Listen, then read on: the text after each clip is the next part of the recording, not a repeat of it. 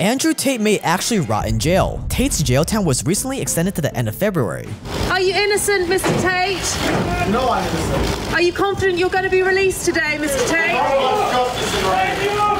Which means Tate is gonna spend at least 2 months in a freezing jail cell, even though there's no clear evidence for the crimes they accused him of. But it gets worse. A few days ago, the Tate brothers appeared in court to fight for early release. The judge denied their request. But here's the thing. Tate's detention for more than 30 days without any charges is a human rights violation.